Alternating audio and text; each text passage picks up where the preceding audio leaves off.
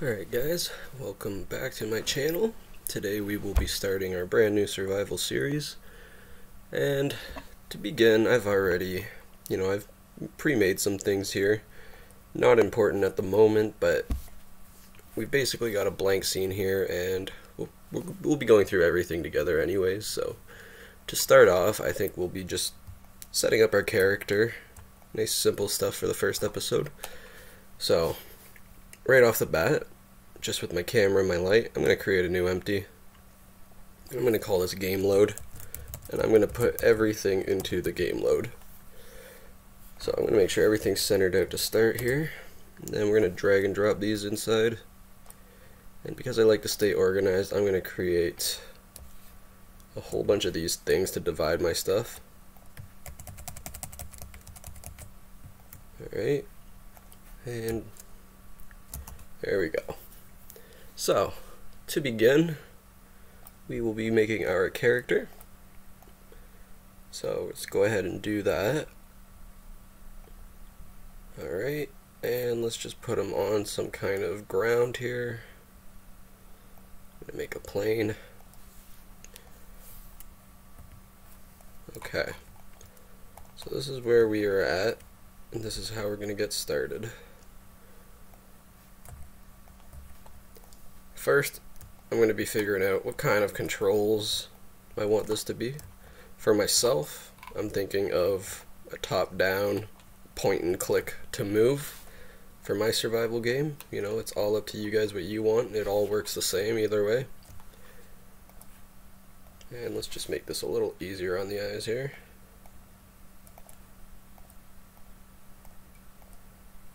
There, that looks good. Okay. And before I even start going crazy into my character and stuff like that, I think right off the bat I'm going to drop in a 3D model, because a lot of the times if I go start working on them while they're in this, not everything will stay the same after I drop my character model in, so I'm going to go ahead and do that right off the start. And for mine, I'm going to be using, so this is going to be a Cinti style game, obviously. That's what I use the most. I've got a lot of stuff already installed ready to go in this, but I'm going to be using the Fantasy Heroes characters just because they're completely customizable 100% through and through. So that is what I'll be using. It will all work the same either way depending on what you use. So I'm going to go ahead and go under my animation and drop one of the presets in. And then I'm going to completely take all this stuff off and start fresh with my character, because as a survival game you don't want to start off with the best equipment. So I'm going to make it so I have almost absolutely nothing to start with.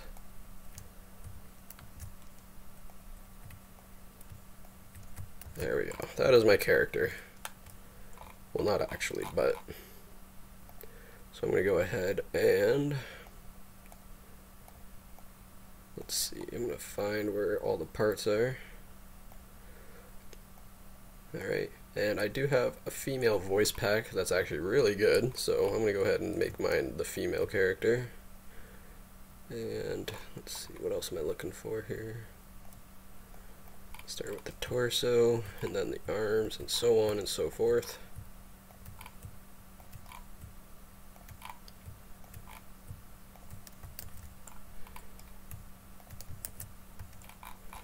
Okay, so I have everything. Oh, missing a head though.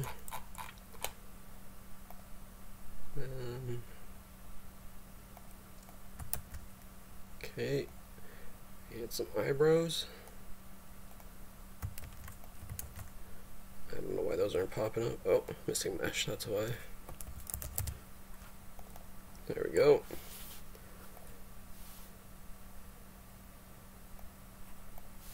And let's get some hair as well. Okay,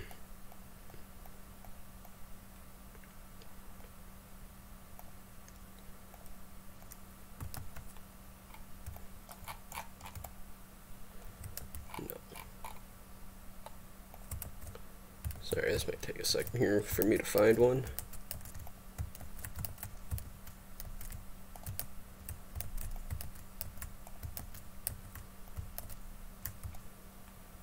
I'll go with that one. Alright, so that is our character set up, ready to go.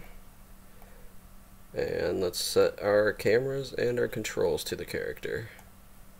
So I'm going to go ahead and create another empty here. I'm going to call it cameras because I'm going to be having multiple camera angles, whether it's for player movement or, say, looting or opening our inventory or something. It's all going to have different cameras. So we're going to create, under the cameras, game creator camera, camera shot, and like I said earlier, mine's a top down, so I'm going to go ahead and rename this one the camera shot main. Turn it as my main shot, make it a follow target of the player. I'm going to probably, no, I probably won't need an offset.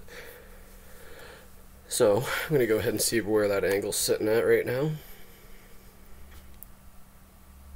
Okay, so let's just adjust this a bit to my liking.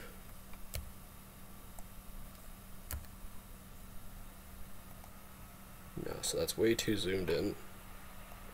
Let's go 6 by 5 maybe. That seems better.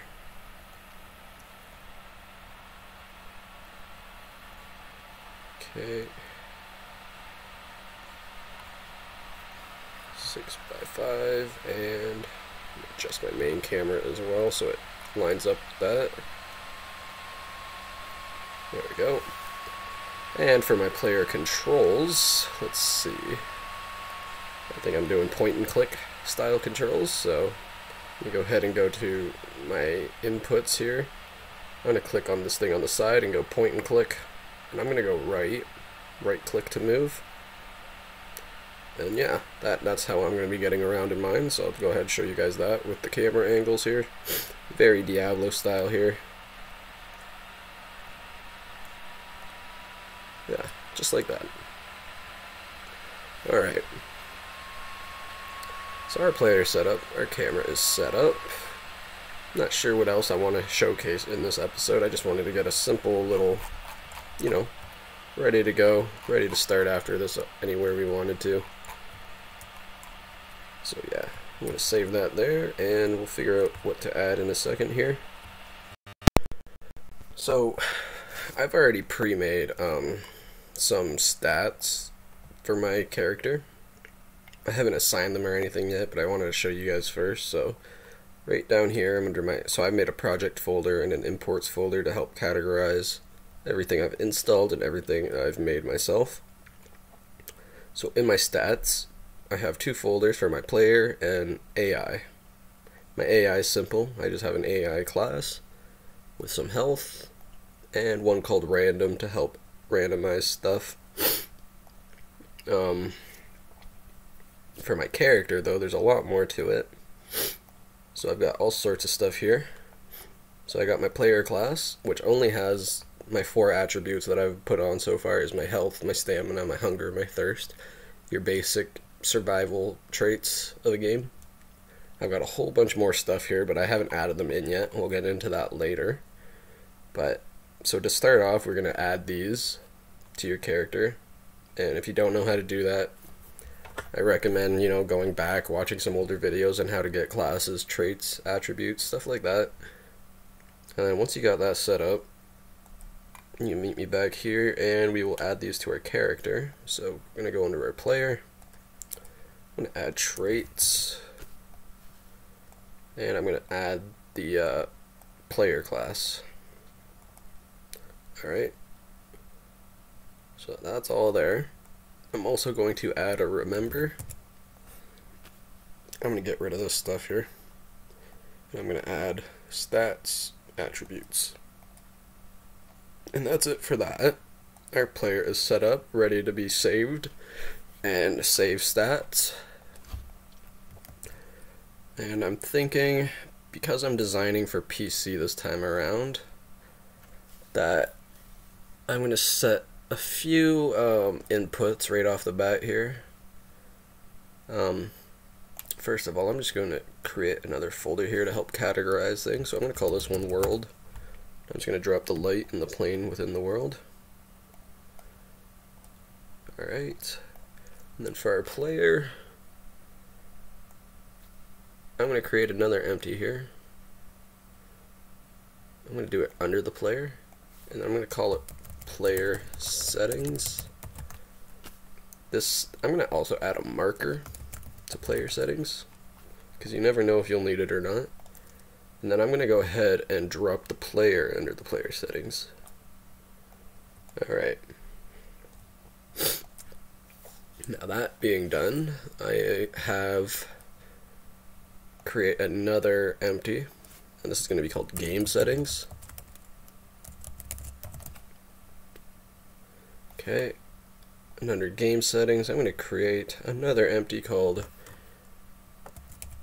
input controls, I guess. Create another empty called main menu. Toggle main menu. Alright.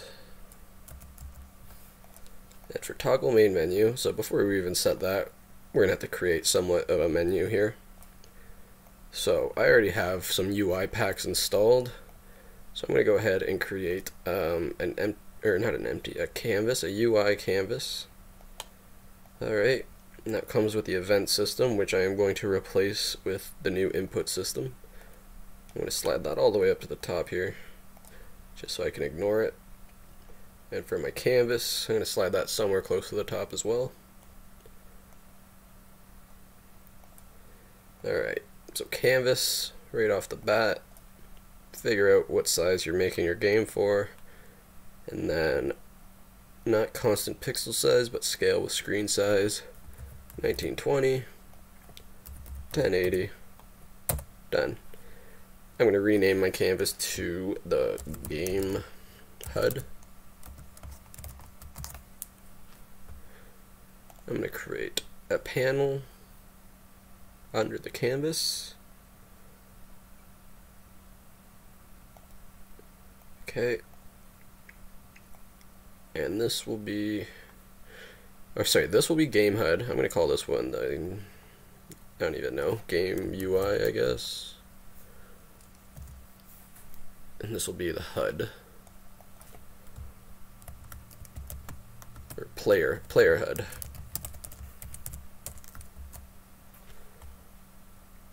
Okay, I'm gonna go ahead into scene view. So right off the bat, this is gonna be set on stretch, is what we want, and we're gonna turn this way down. Okay, and then under player HUD, I'm gonna create an empty. Call this main menu UI, and that is also going to be set to stretch. And if you go under your transform by pressing T, we're going to drag that out to the same size as the panel. And let's see, we are going to add a UI image under that called main menu. And we want our main menu, I guess, right in the center here, so we're going to keep that centered. I'm going to scale it up a little bit. So something like that for my main menu when you open it. I'm going to go ahead and find a picture for that, so I'll be right back with that. Okay, so this is going to be the background for my main menu. We're going to make it a little bigger here. Alright, and in that, I'm going to create a few buttons, and the reason why, because the next episode we're probably going to get in right away with like saving and loading and stuff like that, just so I want to set the groundwork to that. So I'm going to go to Game Creator, UI, Buttons, and this one's going to be called this will be our resume button. Okay, and I'm doing that because when you open the main menu, it is going to pause your game, so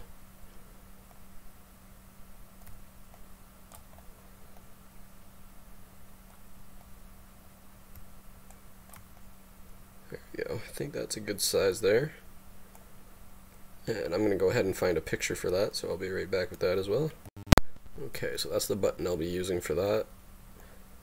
I'm going to go ahead and change this text to a white color so we can see it. And I am going to write resume on it. Make it nice and big. I got another font to use as well, so there we go. That is our resume button. I'm not going to put any functionality to that yet. We're just setting up the groundwork again. So under resume, I'm going to duplicate this button. And this is going to be our, well, for now we'll just go button save. We will write the save game. Make that a little smaller. Okay. And this one here will be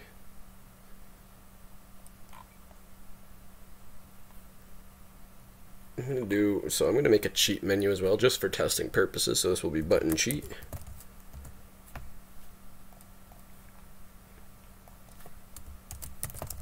Cheat menu.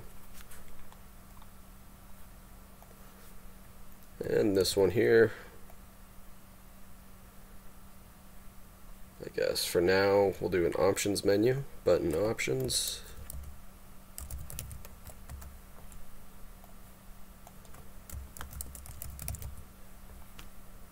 And then for the last one, this will be exit game.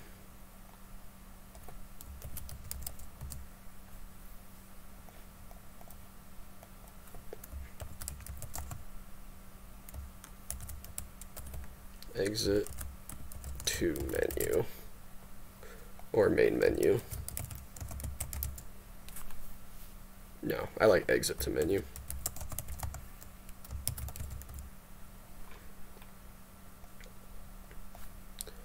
Alright, so we've set up the groundwork to our main menu here.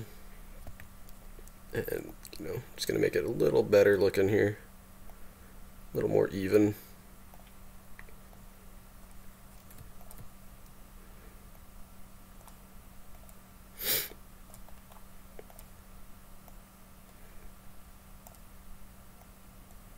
Okay.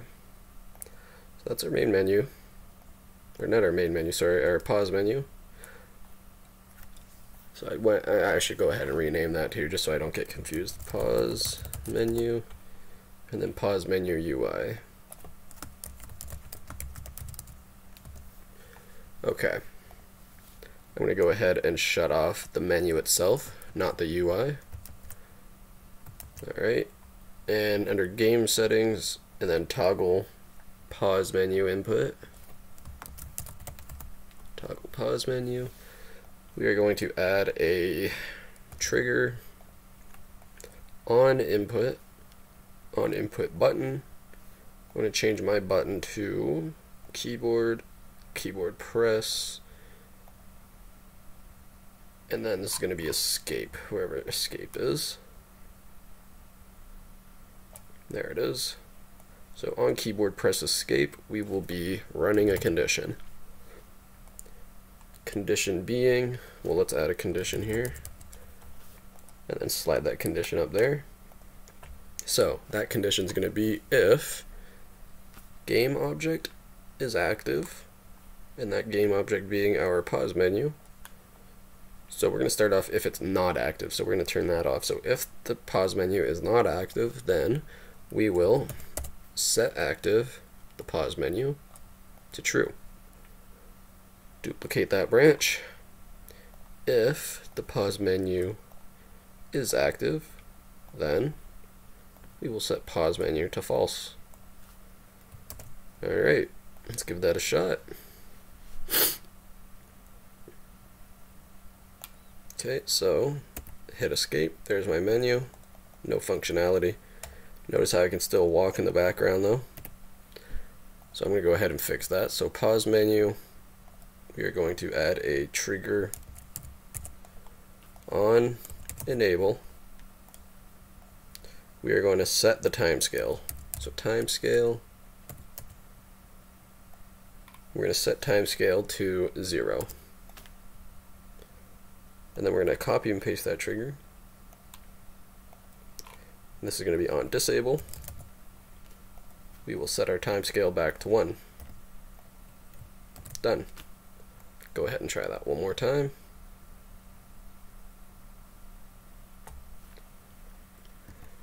So I can't move in the background here, and then I close it. I do start moving though wherever I clicked in the when it was paused. So if I were to click over here to move and then undo it, I am moving over there. So let's see if we can fix that real fast. I don't know if that's an option within the player movement or not.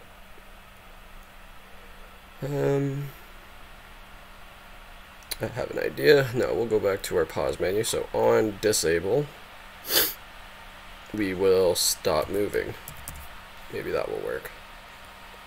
Stop movement to player. As well as, I'm going to add that up top as well, just in case. And I'm going to make that the first one. So let's go ahead and test that. Let's move, and then pause, and then resume. So you stop moving. And I'm going to go ahead and pause. I'm going to click move over here, and then resume. Alright, so that fixed that. So that's a pretty good start for the first episode here. Got our players set up, and we've set the foundations for our menus. I'm going to go ahead and save there and end the video. And for the next video, I'll probably be getting into the main menu, integrating that in with our pause menu, being able to save and go back or start a new game, etc. Stuff like that. So it's all very simple stuff. You don't have to follow me on that one. If you already know how to do that and you want to do that later, you go for it. But that's going to be our episode 2. Alright, I will see you guys in the next one. Good luck, and see you soon.